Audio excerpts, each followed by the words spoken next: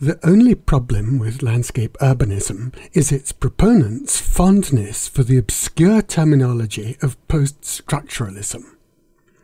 For Anglo-Saxon philosophers, this vocabulary is painful and well satirized by the ruderal academy's bullshit generator. I prefer the Wikipedia explanation that landscape urbanism is a theory of urban planning arguing that the best way to organize cities is through the design of the city's landscape rather than the design of its buildings. The word landscape came into English in the 17th century as a painter's term, with the theory that artists should represent ideal scenery rather than everyday scenes. In the 18th century, landscape became a designer's term, and in the 19th century it became a geologist's and then a geographer's term. As used in landscape urbanism, it tends to waver between these uses. The word urbanism comes via French from the title of a book published by a Catalan engineer in 1867. Ildefonso Cerda's general theory of urbanization explained the principles used for the expansion of Barcelona. It was an interdisciplinary and enlightened theory, but it was flawed. The grid was too monotonous. The pre-1859 landscape was obliterated, the rivers converted into drains.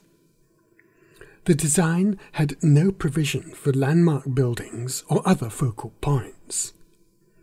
The streets were all 20 metres wide and are now very noisy and very congested. Most of the green open spaces included in the original plan were not built. Cerda's plan overregulated some things, underregulated other things, and largely ignored the existing structures of the Catalan landscape. As related in a parable, the wise man built his house upon a rock, and the foolish man built his house upon the sand. Then, when the rain descended and the floods came and the winds blew, the wise man's house stood firm, and the foolish man's house was lost. This parable can be used to make 2 points about urban design. First, it is necessary to understand the landscapes on which cities are built. Second, different landscapes require different approaches to city building. In prehistoric Scotland, settlements were often built on stilts in lakes, completely disregarding the parable of the wise and foolish builders. One of modernism's great mistakes was the adoption of an international style. It resulted in far too similar cities being built in wildly different cultures and landscapes. The results were very, very dull. In landscape architecture, the modernist design method was Survey Analysis Design, SAD.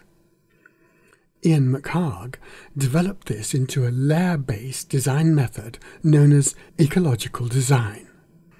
It was rooted in science, and Ian McHarg wrote that any man assembling the same evidence would come to the same conclusion. As a design method, it was much too determinist. Postmodernism developed in architecture. It was a welcome change, though it gave us an anything-goes pluralism and an excess of diversity. City skylines became architectural junk shops inspired by big egos and random geometry. But 2 architects showed in their entries for the 1982 Parc de la Villette competition how postmodern concepts could work with landscape architecture.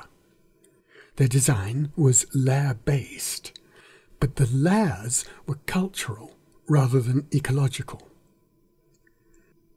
Landscape urbanism integrates the ecological layers used by McHarg with the cultural layers used for Parc de la Villette. I see this integration as postmodern. In place of an anything-goes pluralism, it can give us a diversity which is rooted in ecology, conservation, culture, or faith. Many beliefs cannot be proved or disproved by science, but they are very important in design and in life and in landscape architecture.